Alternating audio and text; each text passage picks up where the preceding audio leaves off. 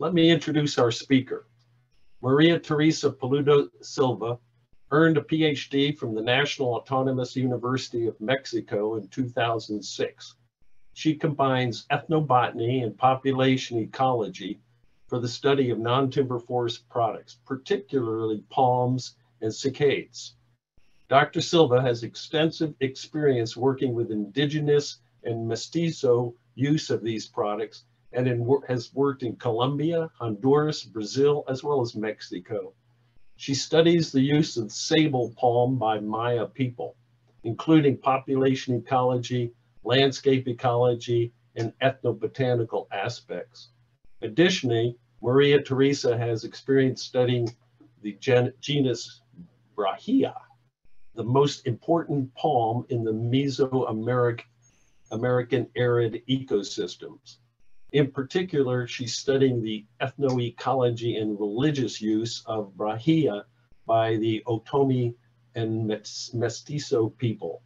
On that note, let me turn the screen over to Maria Teresa and we will get this underway. Welcome. And I'm going to mute my... Thank you, Jim, for introducing me. Well,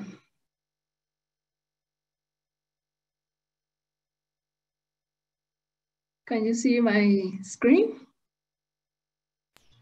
Yes, I can. Looks good. Okay, thank you.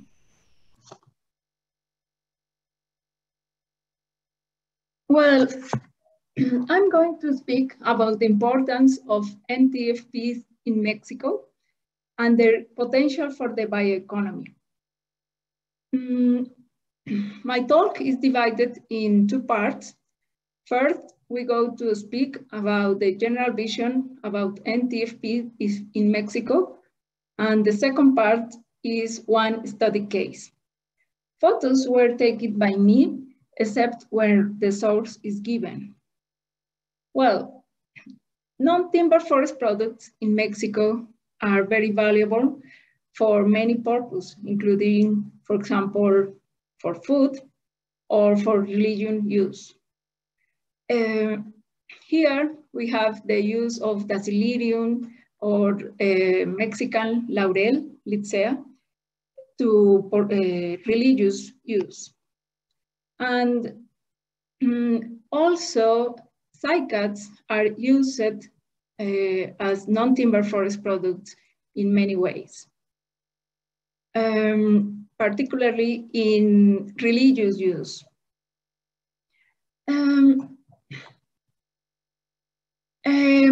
But some non-timber forest products are very important in economic terms.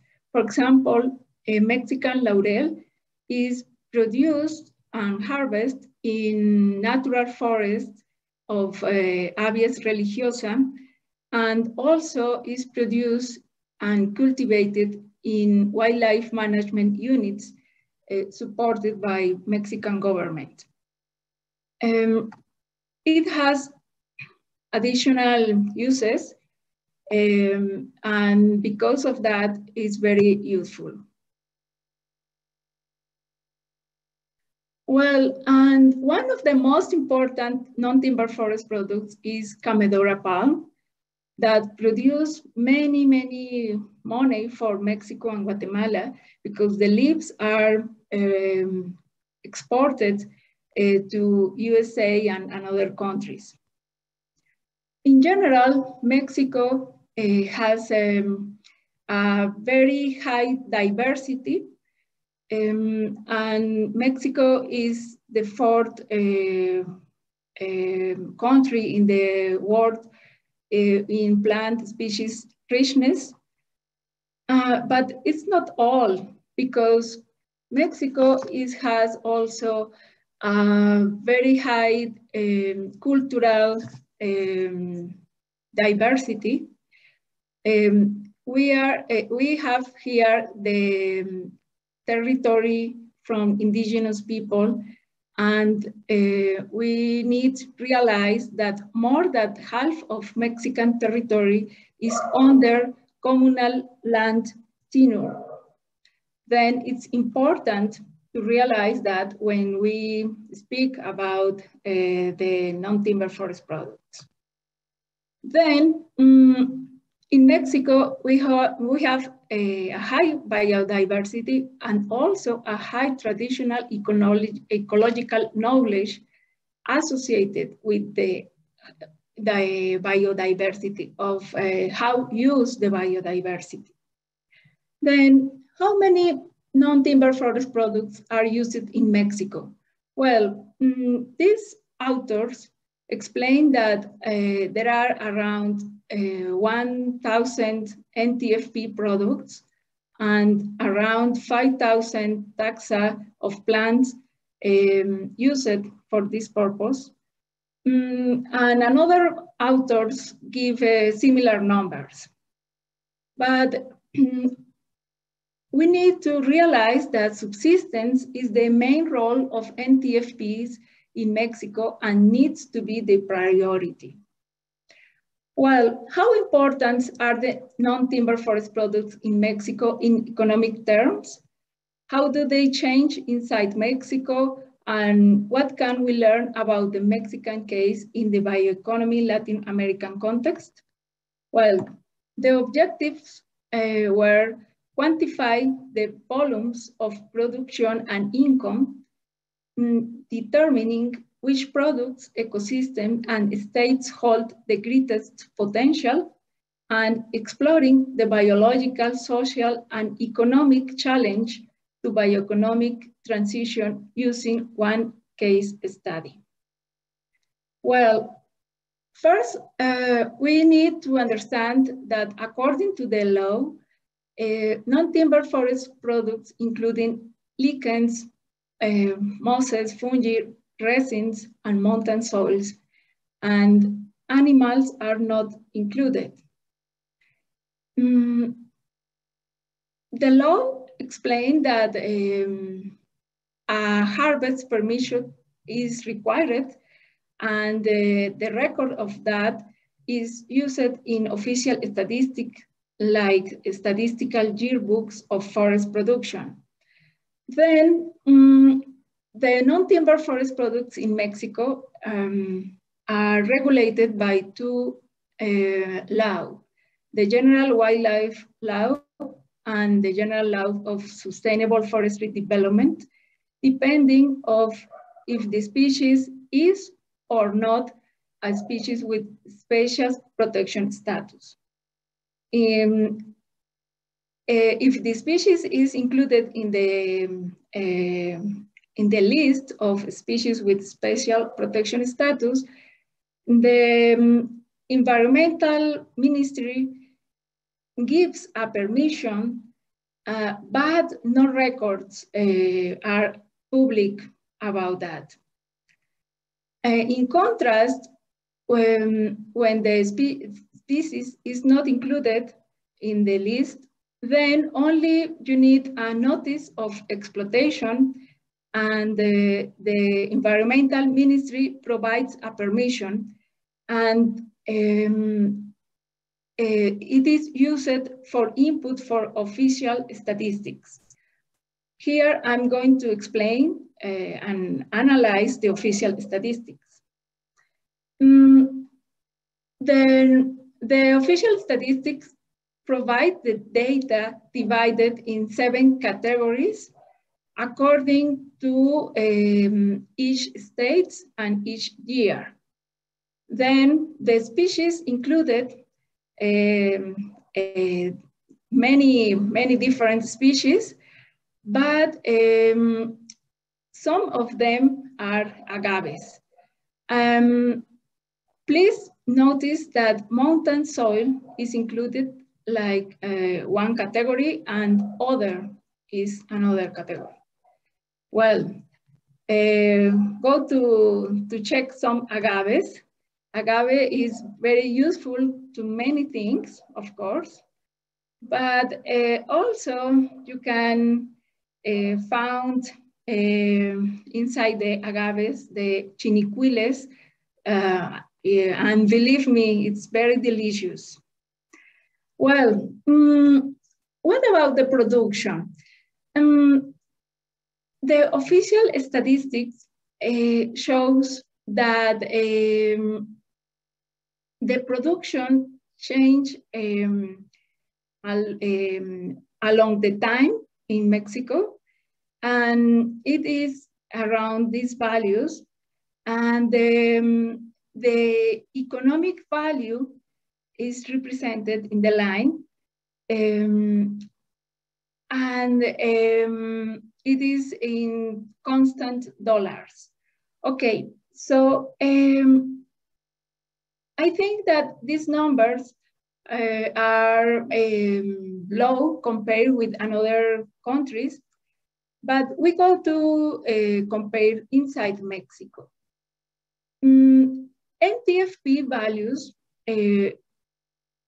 compared with the GDP from Mexico, NTFP only contribute in a very low value,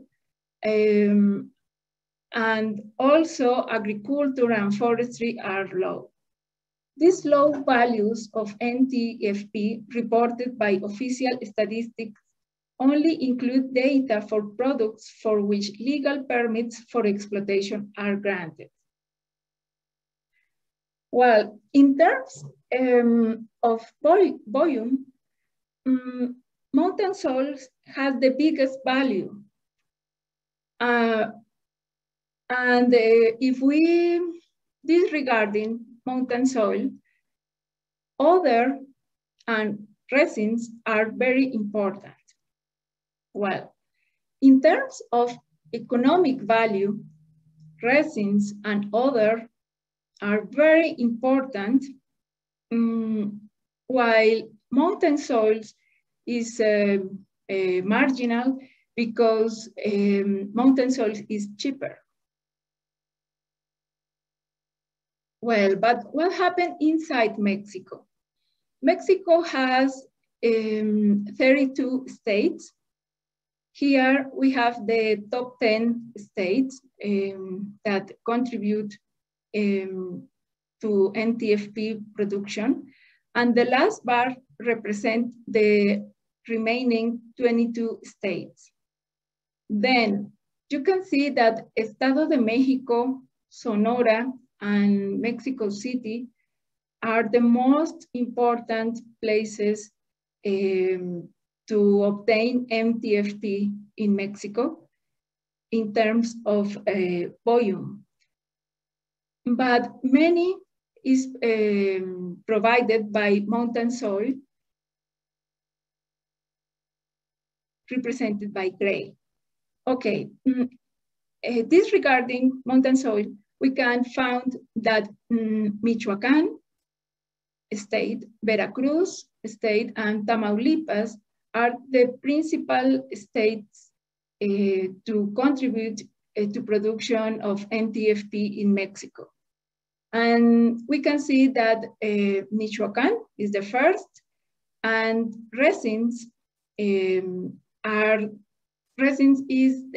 the main products produced in Michoacán. Resins from pinus. Then Michoacán, the pinus ecosystem is a low diversity ecosystem. Then the low ecosystem, the ecosystem with low diversity has a big importance in Mexico. And we can see that the other, represented by red, is important. However, we don't know what is included in other. Well, in terms to get a complete value of NTFP in Mexico, we need not only the official statistics that I showed, we also need to include the subsistence economy, the illegal trade, the trade of species with special protection status, and we don't have all the information. Okay, Then the analysis of official data demonstrate that some 15 plant taxa are commercially important as NTFPs in Mexico.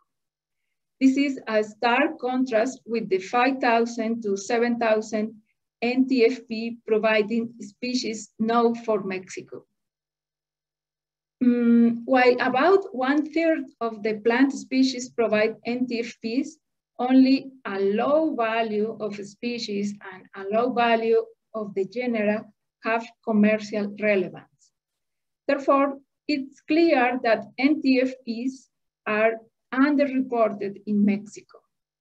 An important next step to integrate these products into the bioeconomy will be to develop and employ methods that provide a more valid and reliable estimate of Mexico's annual NTFP harvest and trade values. Well, we go to begin with the second part of the talk, but you need to discover which non-timber forest product is the study case. It is in the desert. It is harvested in a rustic way. And I suppose that you discovered that I am speaking about Candelilla, Euphorbia antisyphilitica. It's an important plant in the desert. And the plant is protected by a wax. And this wax is used for many purposes. The plant is available in Mexico and the USA, but only Mexico exports raw materials of wild population. And it's one of the main non-timber forest products in Mexico. Well, Candelilla wax is innocuous on human skin and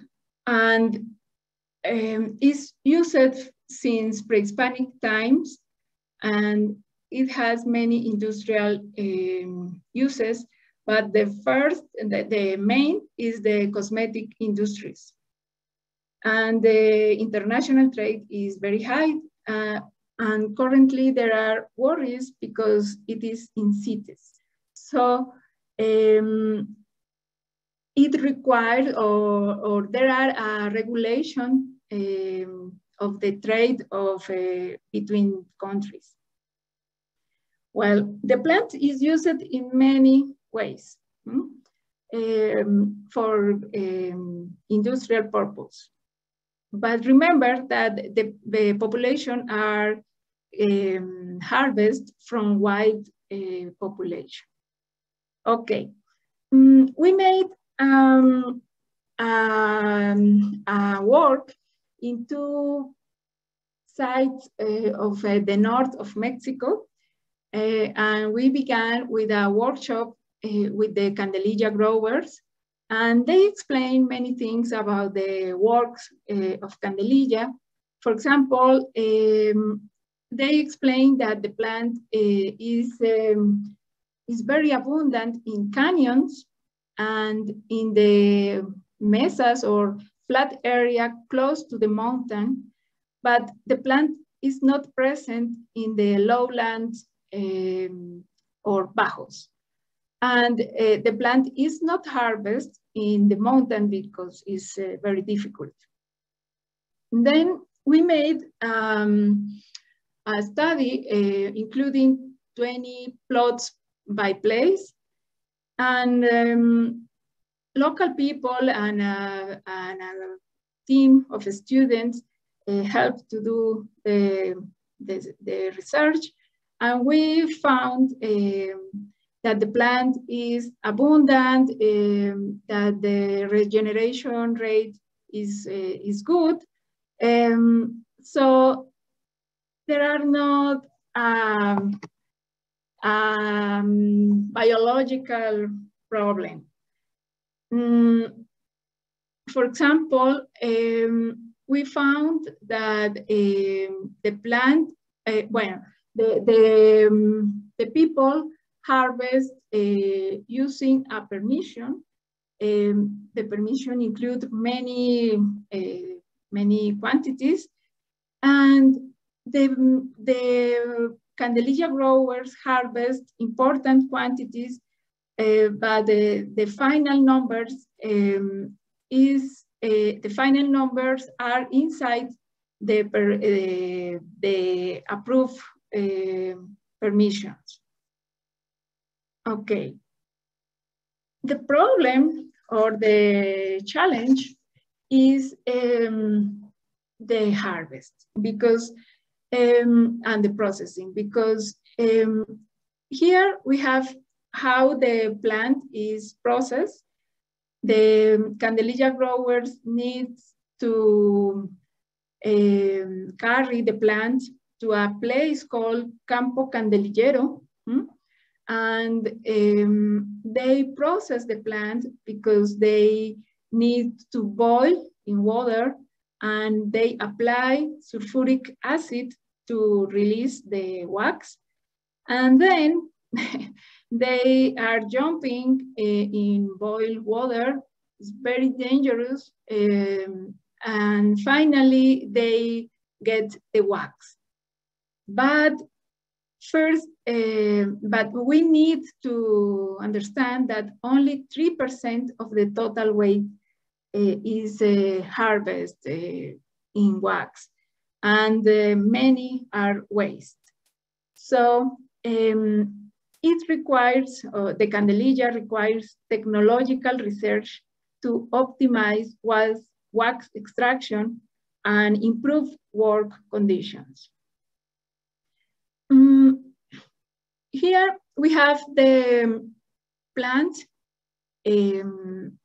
before a process, and behind you can see mountains of plants after the process. So we have many waste. That waste has a huge potential for bioeconomy, because it includes many cellulose and many products. So it's an opportunity. Well, here we have a summary of the life of candelilla growers. We have the 13 candelilla growers, and each cell represents 1 year in the life of that people. And in black, you can see the time when they work in candelilla. And we can see that many of them, no, all of them began to work when they were children. And some of them continue working when they are very old, because it is an opportunity for them. When they don't get another type of work, they go to work in candelilla. So they say that it's a good work, because they said, I am my own boss. Okay. In the final part, I'm going to speak about some implication for the bioeconomy. In this chart, we can see the interventions that exist in Mexico using many plants to produce bioplastic, biofuel, biodiesel, and you can see that it's the bioeconomy in Mexico is it has a technological approach. Following these authors' terminology, the current approach of the bioeconomy in Mexico resembles a technological bioresource approach, rather than a socio-bioresource approach emphasizing the poverty, the resource sustainability, and the secondary processing. Well, in the context of Latin America, Rodriguez made analyze that the bioeconomy contribute in an average of 24% of national level exports, but only 8% for Mexico.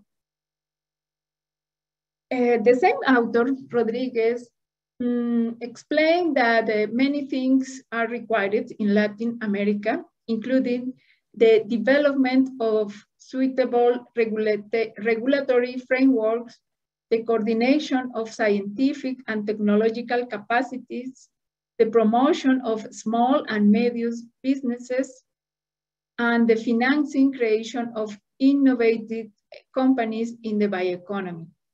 And I suggest also include, for example, promoting social enterprise, developing local capacity, and fair economic relations between growers and intermediaries.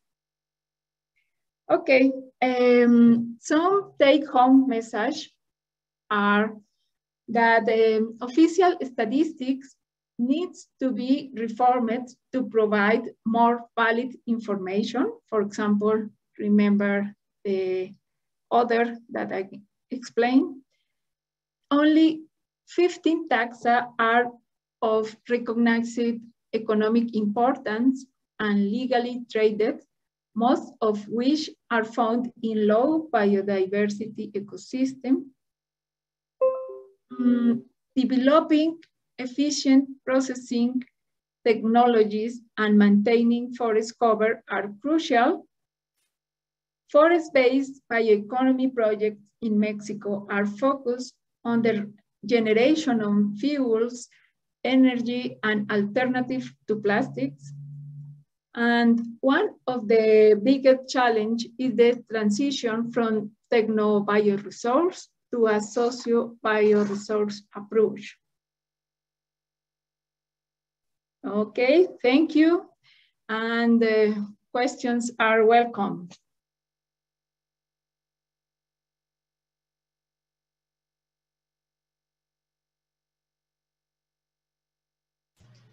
Very good. Thank you very much. Excuse me. Wonderful. Very interesting. That was very interesting, I have to say. One of the questions, oh, let me start my video now. We have several questions. We're working on translations.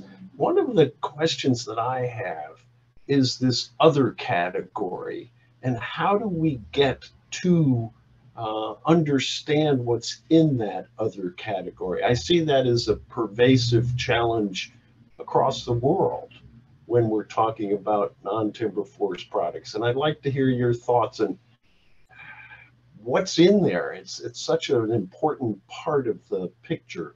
And how do we get more information on that piece of information? Yes.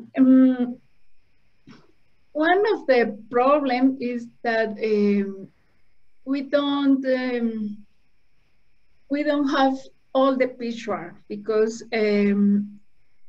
we know that there are a lot of products included as NTFPs, but we don't have disaggregated data. And it's a big problem because we can't take many decisions because it's very wide category, particularly in Mexico and Latin America, where we have many species. Then, at least in Mexico, I know that exists the information, but it's not public, then it's a big challenge that is required to share the information, to analyze and get the general tendencies. Yeah, that's such a big challenge globally. On how do you get that information out? I'm going to direct your attention to the Q&A box, and if you look in the answered section, you'll see some questions that have popped up. I think they're in there in the translation, but let me just read a couple that I see. First of all, Felix asks, are NTFP plant species being used or promoted in agroforestry systems, or is it all wild harvested? So I guess the question is, are we moving from wild harvested to actually a production systems? Yes, it depends. Some NTFPs are harvested only in wild environments. But generally, when the demand is so high, then the people begin to produce in agroecosystems. It's the case, for example, from Camedora. There are different agroecosystems modified and management by people to increase the production of Camedora, because they transform the forest, management the forest, and put the Camedora low, and in the canopy there are the forest, the original forest, but in the low part of the forest is Camedora. Then yes, we have different situations depending of the demand, depending of the land use of the territory. There's a question in there in the answered box, and you might look at that from Kyle. It is in Spanish, so I'll let you take a look at that. If you can see that, let me know if you cannot. I can see Kyle only said fuente or source, but I can find the question. It's in the answered section. I am looking in the question and answer part. It's okay? You should see a box in there, the column that says answered.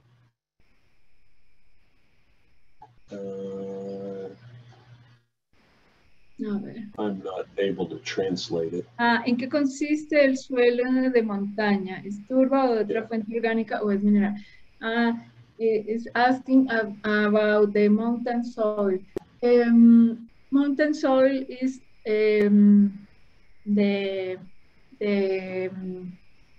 only the earth, the material by decomposition of bioorganic things, and is useful for gardening, and is very important in tons, but not important in the money. And that's all. It's only the material of organic material, the decomposition of organic material. Yes. So it's used for gardening and farming? Yes. Okay. Florencia asks the question, María Teresa, thank you for your talk. You mentioned that indigenous peoples hold most of the knowledge of NTFPs and are important for their subsistence livelihoods, which I agree and the literature supports. Do you know how much of the official permits to economic exploitation of NTFP are granted to indigenous peoples? not many are given to indigenous people.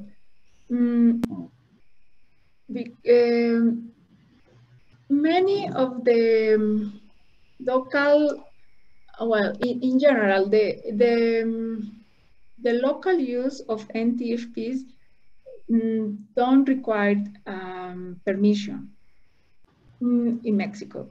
You need a permission only when you go to sell the NTFP, but could be only a small quantity, or you require a permission, or a big quantity. But I know that many indigenous people ask for permission when they has religious festivities. Then they ask for the use of different plants, but there are many different situations. Sometimes they get the permissions and sometimes not. And because not because they don't get the permission, instead they it's difficult for them obtain all the requirements, and finally the time is over, and they need to have the plants in some specific day, and finally sometimes they decide the substitution of the plant by another product, by another material, for example, paper or another things. Interesting. So it's different. Yes. Yeah, very interesting.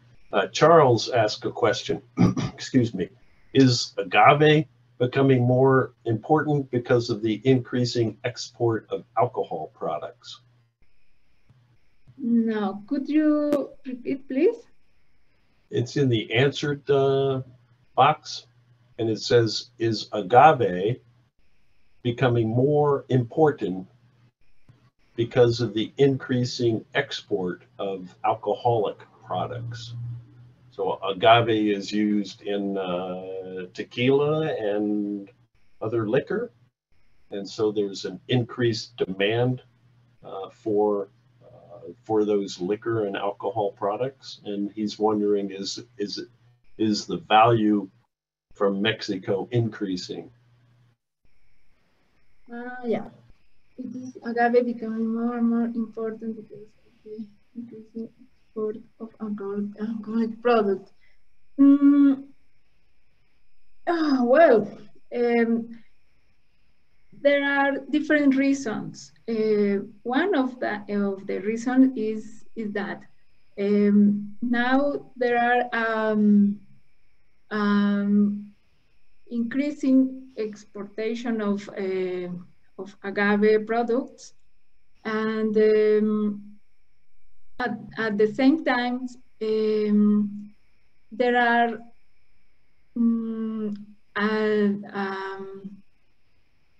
there is decreasing the land cover with agave in general. So there are a high, there are a very high demand, but no very high cultivation. For example, not for alcoholic purpose, but I live in the central part of Mexico. Here there are many agave plants, but here is used for handicraft. And it's incredible because it has been harvested for a long time ago, and currently they don't have the material. They don't have the raw material, and they need to import or carry the plant from the Yucatan Peninsula, another agave fructoides. They get the material and make the handicraft here. But we are in the land of, of the agave. So it's a tremendous result. Interesting, huh? It's very widespread, I imagine. Agave is found everywhere, huh? So Richard asked a question. Are there any estimates of the income generated from NTFPs per household or in general? Do you have an idea of what proportion of their family income comes from non-timber products? Yes, there are some estimates, but not enough. It is one of the biggest challenge in research, because we have in some towns, in some small areas, we have estimates about the importance of NTFP for household, but we can't understand the general impact in Mexico, and it's very important. But I don't know how how get them the data, because we need a different approach to have a better idea. Yeah, that's a real challenge everywhere, is how we know it's important to the households. We know that households rely on these products, but there's really not enough data to tease out how exactly what the estimate or how much income they are generating. Our friend from Spain, Sven Moodke, asks a particular question about any data or approximate volume and value of piña rosa pine nuts in Mexico. So, you know, in Spain, that's a really important product. In Portugal, that's very important. Even here in the United States and in Mexico, I'm sure. Have you looked at that, or is there data out there on that? Well, I don't know. Probably there is information. I don't know, but please email me. Probably I can get some information. Mm-hmm. That seems to be, we see that in Latin America, our colleagues down there are working on pine nuts, and Spain and Portugal, and the United States, and even Mexico. It seems like a very important product that we should be able to get a handle on the data that's out there on that. Yes, for example, here I live in Hidalgo. We have an important population of Pinus symbroides. But I don't know the availability of data. I have to check. Yeah, that's interesting. Richard has a couple questions. Are there stakeholders such as NGOs or private sector, government, that are supporting the communities that you've been looking at to help improve their livelihood with NTFPs? Yes. In Mexico, I think that one of the characteristics in Mexico is the existence of many, or not, I don't know if many, but good NGOs that support many communities, particularly in regions like Oaxaca, Chiapas, but yes, there are many support, but of course, more things are required, particularly about the land tenure. Because, well, because currently the land, the communal land can be sold, and many people has problems because the land is sold, and there are many legal problems associated. So it's it required more and more support to indigenous people. Very good. Let's see, I'm going to have to catch up here. Oh, Helena asks a question, and she says, thank you very much for the presentation. Wonderful, wonderful job. Are there other national policies in Mexico that are aiming to stimulate the production and trade of wild products? Could you speak to that? The policies that focus on the trade of wild harvested products. She goes on, as apart from the LGDFS or LGVS that you spoke of, for example, in Brazil, they have the national policy of socio-biodiversity products. And she's wondering what are the main ones in Mexico related to sort of wild products. Could you speak to that? I think, well, I want to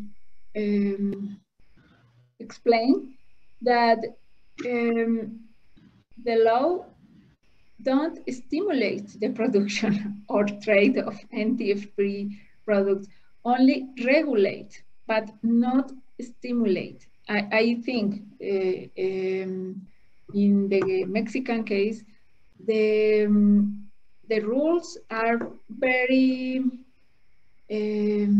extremes or very rude for people, for local people.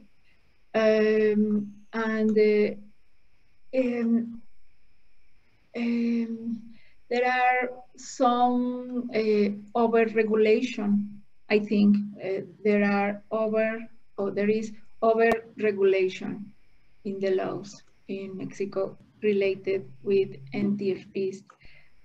Over-regulation when we are speaking about the local people. And the regulation is very easy when we speak or think in commercial scale. So no, in Mexico, there are not programs that support or stimulate like in Brazil. Is a challenge here. Right. Richard asked a question earlier about stakeholders and private sector people supporting the communities. He had an additional question. So what about access to markets for these communities? Do they have access to the markets, and how does that work? Or is that a challenge for them? Or could you speak to that a little bit about sort of how are communities able to access markets, and does that inhibit their possibilities, I suppose? Well, there are different situations in Mexico. Some indigenous communities has access to international markets, and they are a big example for the world. For example, they produce many coffee, organic coffee, and many another associated products. and they export to Europe, and it's so nice because they have the organization, but it's not it's not always the case. We have many cases where the people is in local markets and only have a small income, and it's difficult. However, there are some I am thinking in the another question, because there are some government support. For example, the CONAFOR, Comisión Nacional Forestal, the Forestry Commission, they provide technical assistance to produce and to market some products, and they help in a small scale. They'll help some efforts, local efforts to commercialization. Interesting. Helena asks another question, and I see that if you get into the answered column and you click on show all, you'll see the Spanish translation. I just realized that it's there. I can read it in English, and if you can look at the Spanish translation, that might help you as well. But Helena says, are there any labels or certification schemes for products that are more spread, well known in Mexico? So she's interested in certification and schemes to deal with certified products.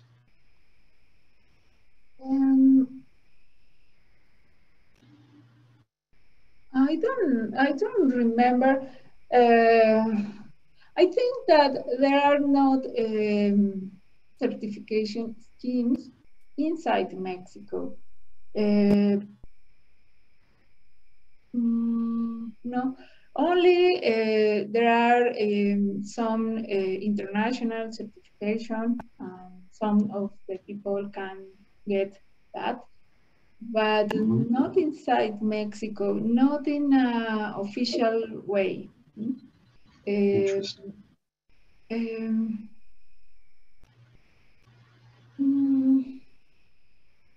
I only remember that, for example, the Oaxaca, the people from Oaxaca in the south of Mexico, they work together, and they sell their products in, I think, in all the Republic.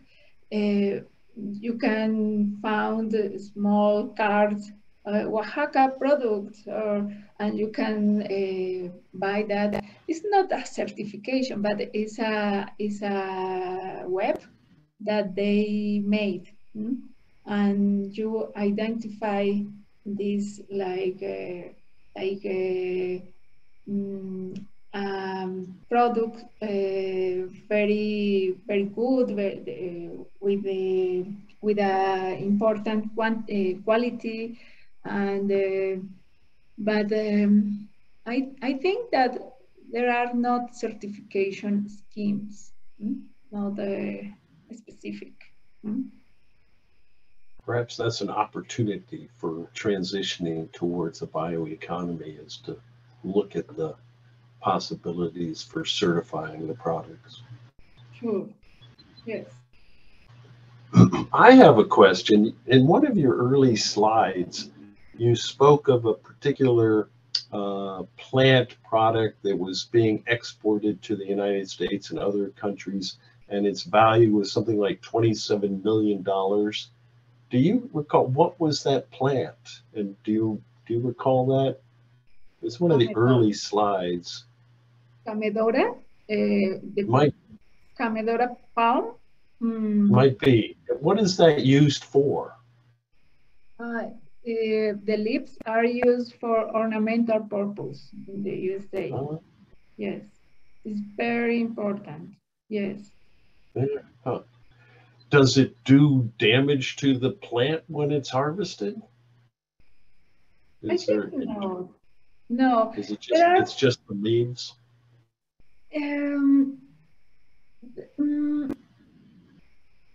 Not because I think it's not dangerous for the plant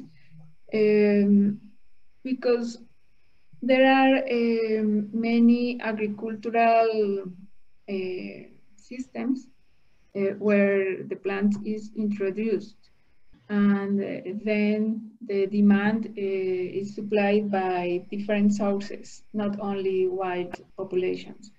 But at the same time, there are some works that made experimental to understand the ecological effects on the plant. And yes, when the plant is over harvested, the fecundity values decrease, and sometimes the mortality increase. So, then, yes, it has consequences depending of how do you harvest the plant. But at the same time, we have agricultural plots where the plant is introduced. Interesting. Very good. Well, thank you very much, Maria Teresa. That was very informative. I really appreciate your effort today. It was wonderful. I hope everybody else enjoyed it as much as I did.